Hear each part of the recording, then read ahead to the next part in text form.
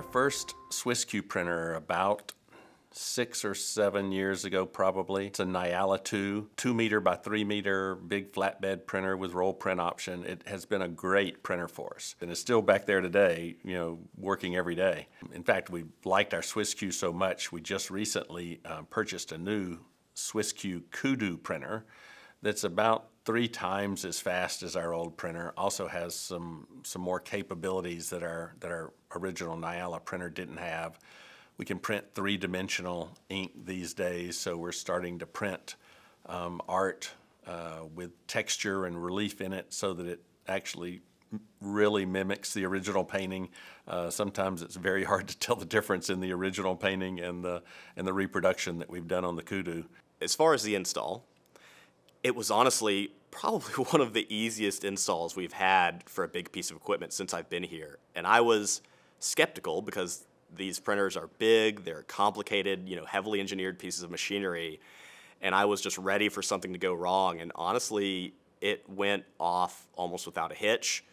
We got it off the truck, we got it out of the crate, we got it on the floor, and it went up fast. There were no major issues, everything hooked up just right. It was one of the most painless installs we've had, which I really, really appreciated, because as soon, you know, the whole time we're waiting for the install to be done so we could finally put our hands with the machine and start putting it through its paces.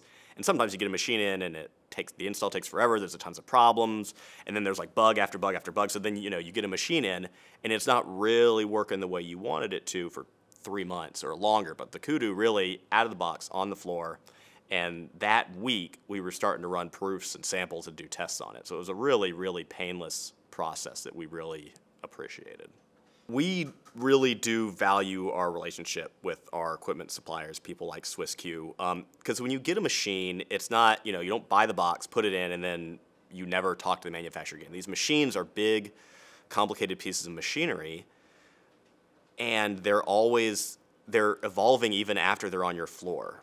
The software is changing, sometimes the parts are changing, you know, you have maintenance agreements with these companies, so it's really valuable to have a good ongoing relationship with your printer manufacturer, because it's not just something that they sell and forget. It's an ongoing organic thing where the printer is continuing to grow after it's on your floor, you're continuing to find out new things you can do with it, you're solving new problems, you know, you're sort of working with these printer manufacturers to help them eventually develop the next generation of that same printer, in addition to improving the one that's already on your floor. So yeah, having a good relationship is really important with us, and SwissQ has actually been a really good partner in that way. It's really been great. I think SwissQ, honestly, maybe more than any other manufacturer we have equipment for right now, is the most responsive and easy to work with when it comes to supporting the printer through its entire lifespan.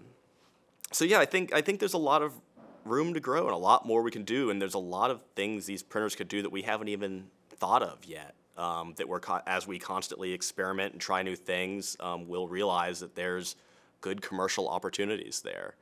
I wouldn't be surprised if 5 years from now we were twice this size, to be honest with you, and I'm excited about it.